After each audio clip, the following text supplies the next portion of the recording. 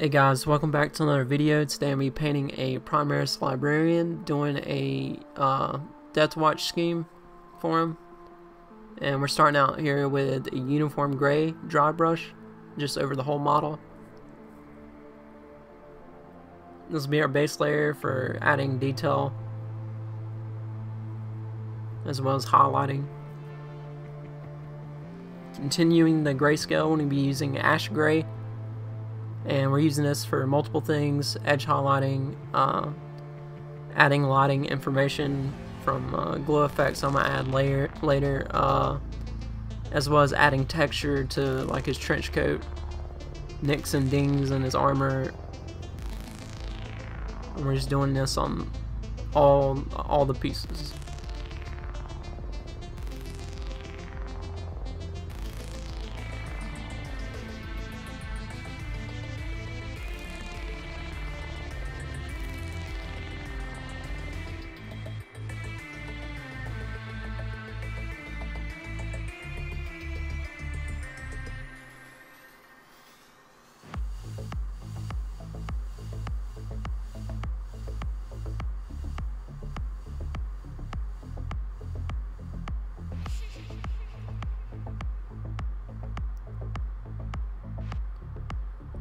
And while we were at it, with the ash gray, we just went ahead and based all the purity seals, anything cloth, we just went ahead and based with the ash gray.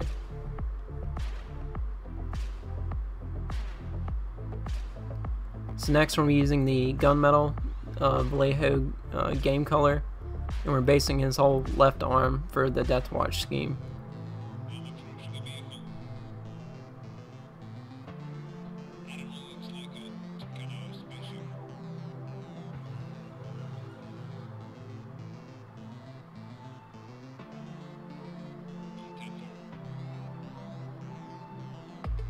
And we went ahead and based the metallic pieces on his backpack and his earpiece.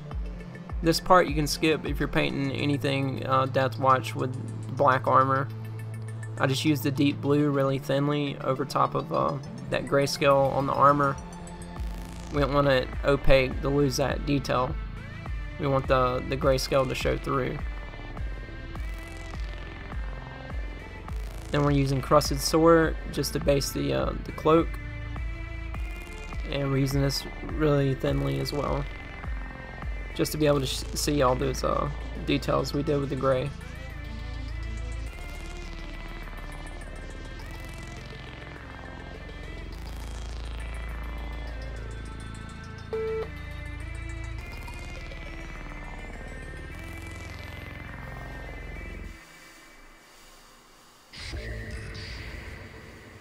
So that's what we're looking like after the cloak's based, his armor's based. We got the his metallic arm based.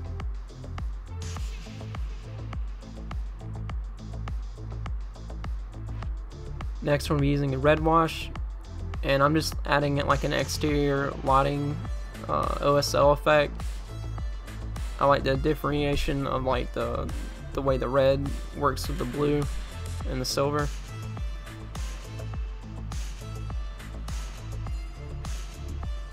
It's just a slight color change that I think has a cool effect.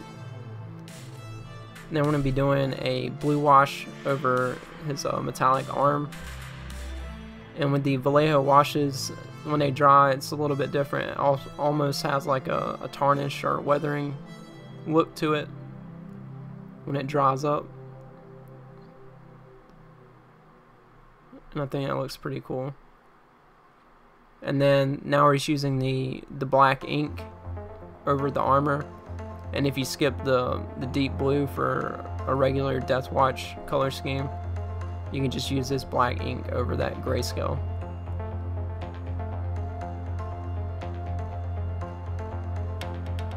And I'll actually have some pictures at the end showing you what the same scheme looks like minus the deep blue.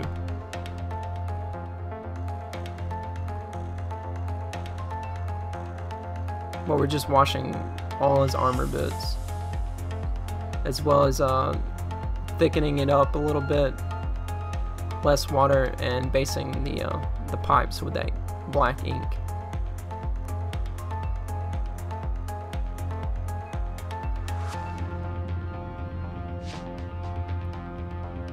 as well as the joints in between his armor. Then we're going back with the gunmetal and we're just dry brushing his left arm there, just to bring some highlights back, to add a sheen to the metallic arm. Next we're using polished gold. This is pretty thin out the bottle, so I had to do 2 layers of it. But we're just basing all his ornate pieces, the skull and horns, as well as the lock and the trim on his belt, and the piece on his helmet. And trimming out the pads.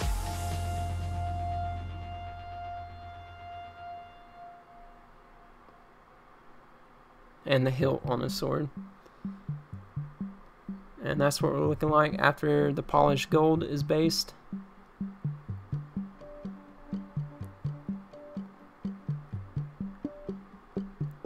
And then we're going to use the red wash over that. And again, the way the Vallejo washes dry is almost, it gives it a tarnished look.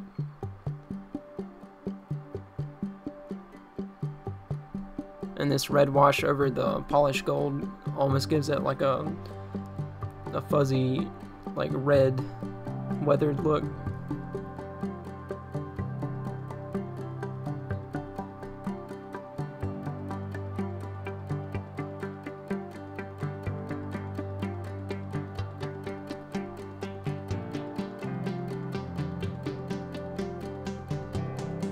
That's what we're looking like after it dries.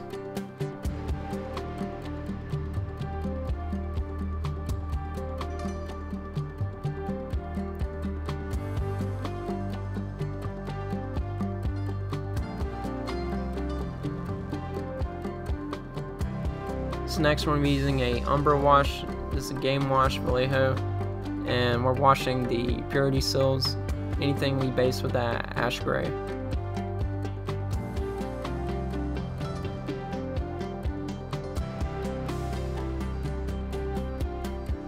This will mute these details down a little bit, help them blend in.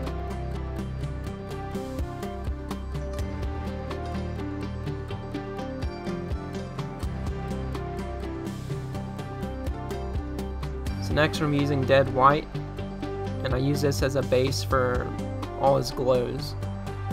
And for the sword we're just going to be trimming it out with the dead white, but for the eyes we're making it opaque white.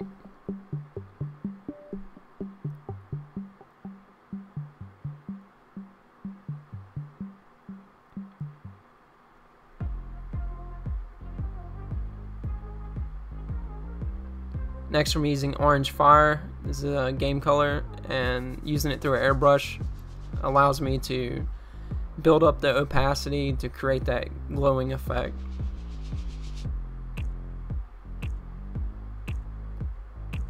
And we use this same color on his eyes as well. Not getting opaque with it, but just to create that glowy haze. And we went ahead and added a little OSL effect on the side of his cloak there.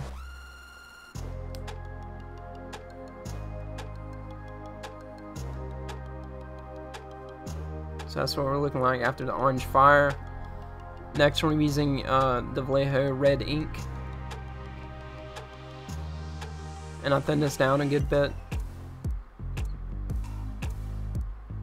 so we can still see that orange fire coming through.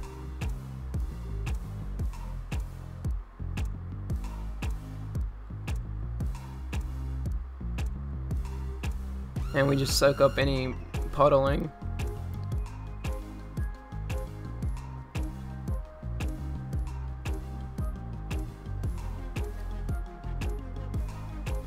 So for the next 2 layers we used the orange fire again through the airbrush, and then we highlighted that through the airbrush with the sun yellow.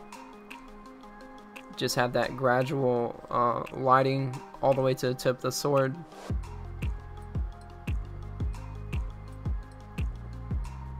And that's pretty much it, guys.